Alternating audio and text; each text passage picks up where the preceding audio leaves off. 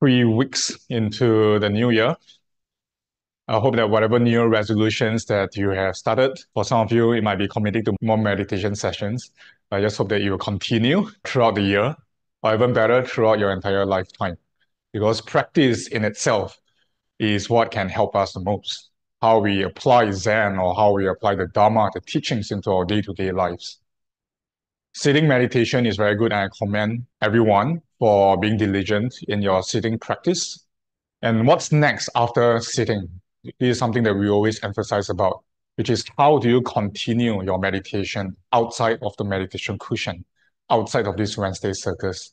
No doubt we come here to get a reset, to learn from one another, to reflect deeper into ourselves. That's why we're here, that's why we're sitting. At the same time, we also want to be aware of why we're actually coming here, or why are we setting out on our goals. We want to achieve something, perhaps success or happiness, stuff like this. Outside in the world, it's very important for us to have goals and also ideas of the rewards that we can get after we overcome a certain situation or when we achieve what we want. And it all leads to a sense of liberation, right?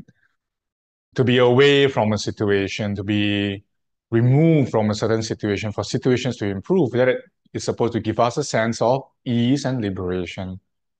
To get what you want, what you have been working towards, so that you can relax, so that you can smile. That's also a sense of ease. But there's also a saying that the only Zen and peace you find in the mountain is the one that you bring it with you. As you can see, when we come into a session, into meditation, we bring different kinds of energies and residual mental feelings and thought processes that we might be able to detect in our bodies or simply our energy levels. And mindfulness with self-compassion, loving kindness is what can help us to envelop ourselves.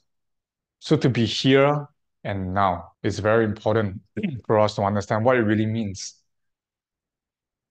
It has been used very generically, be here and now, be here and now. And a lot of people emphasize on the now, but they forgot to emphasize on the here. Whatever situation you find yourselves in, you are there in that moment.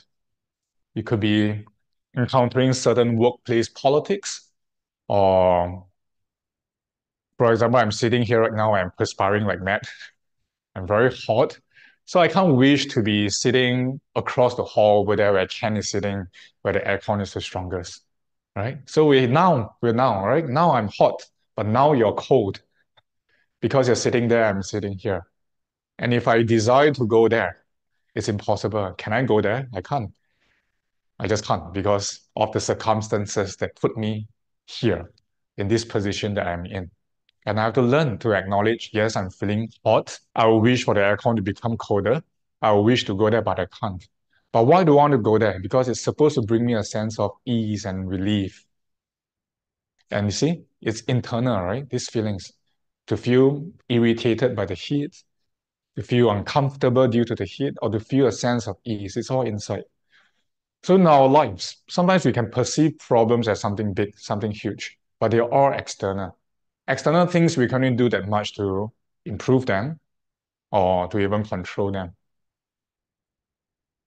But what we can really work on is internal, of how we're feeling, what kind of feelings we have, to recognize them and to use not just our loving kindness, but also our wisdom to apply the Dharma, to apply the principles of meditation, to look inwards, to learn to accept things and to coexist with things.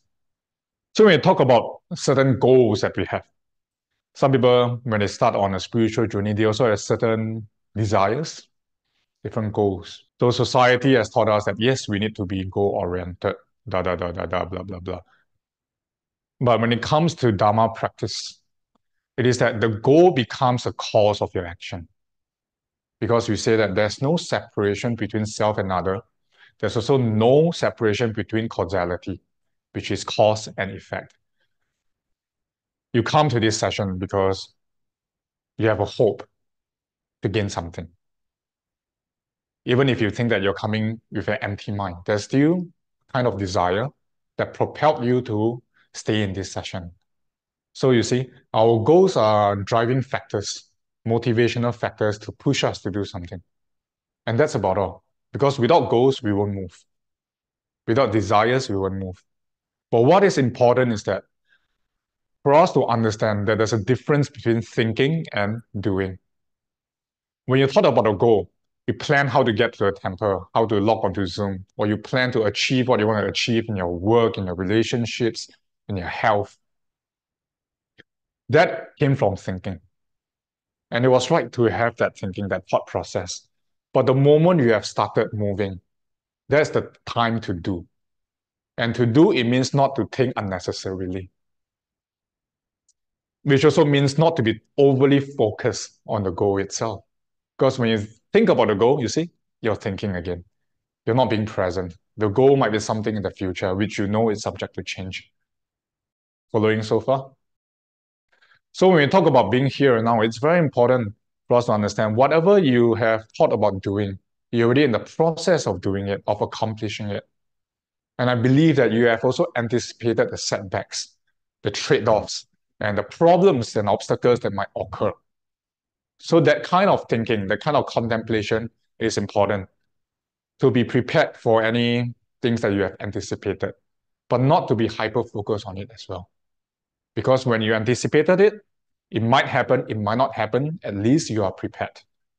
But when it has not happened yet, that is it. What should we do? How are we bring our sense of being into those moments when problems are not occurring? We're not meant to be uptight, right? Like, oh, no, I need to be very careful. If not, this thing will happen, that thing will happen. So there's a difference between being cautious and being mindful. Because mindfulness is supposed to bring us a sense of ease, a sense of calm, steadiness.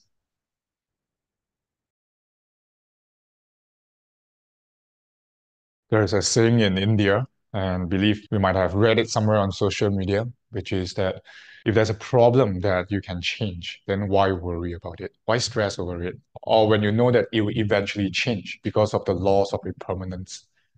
The certain obstacles we have, it is just a phase. And you have done whatever you could. Then why stress over it when you've done your part and you know that it will eventually resolve itself? It could take days, weeks, months, years, but you know it's going to resolve. So why stress and why think about it compulsively, obsessively? And if you know that there's things that you can't control at all, then why stress over it? Because will stressing over it change anything?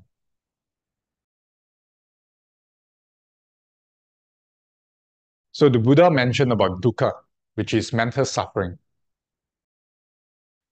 You can translate it as stress, anxiety, certain depressive states, when you lament about things, when you feel a sense of despair, that is mental suffering. But to put it easily is that dukkha is the opposite of well-being. So how can you preserve your well-being as a practitioner? That is very important for us to introspect when dukkha is arising and when is there no dukkha arising. So when there is no mental stability, that is dukkha, because the mind is being affected. It can throw you into all kinds of thinking, all kinds of behaviors, and all kinds of emotions. So it's very important for us to be mindful of our mental activities and whether there's any dukkha within us at all.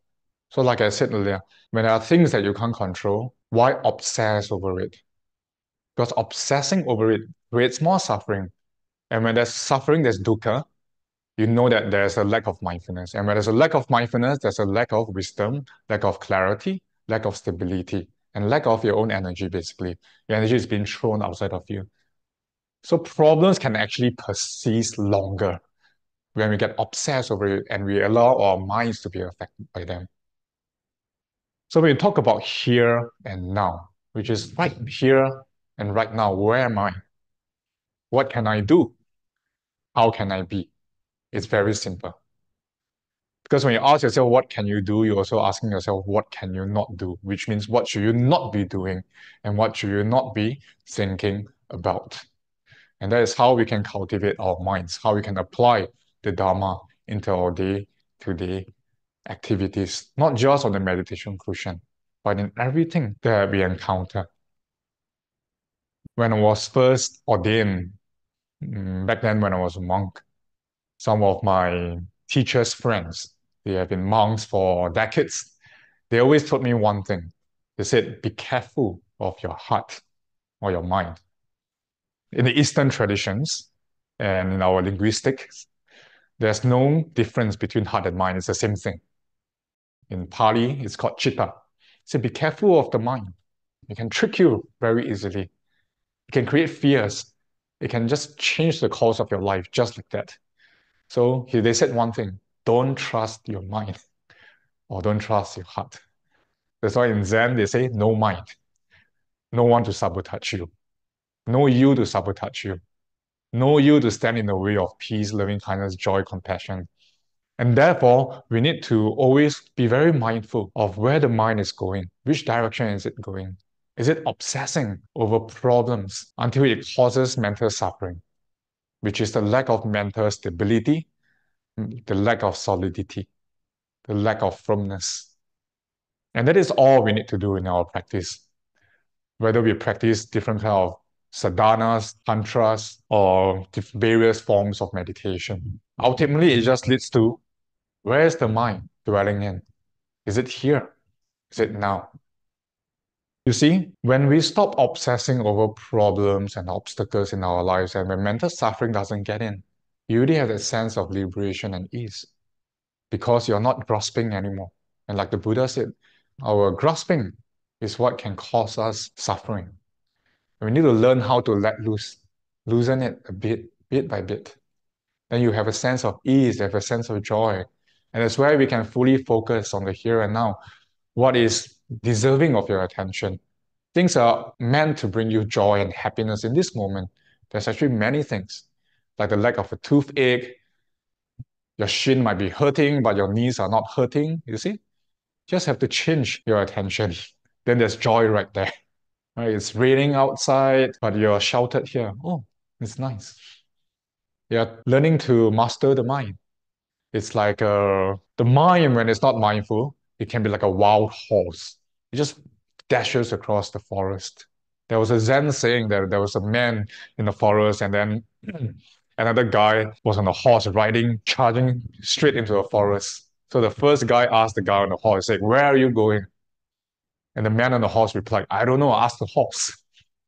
So as practitioners, and knowing that you're devoted your life, and why I say your life, because life can only exist in the present moment. So right here and now, you're here listening to this discourse, you are dedicating your life to practice, to taking charge, to not allow your mind to guide you, but for you to guide your mind, just like the horse and the rider.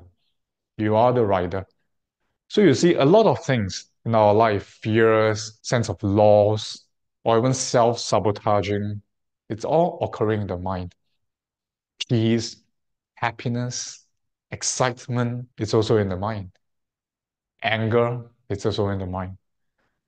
So in actual fact, when we are experiencing mental suffering, dukkha, the place of work is not outside of us. It's not in the situation that you believe cause problems, but it's within ourselves.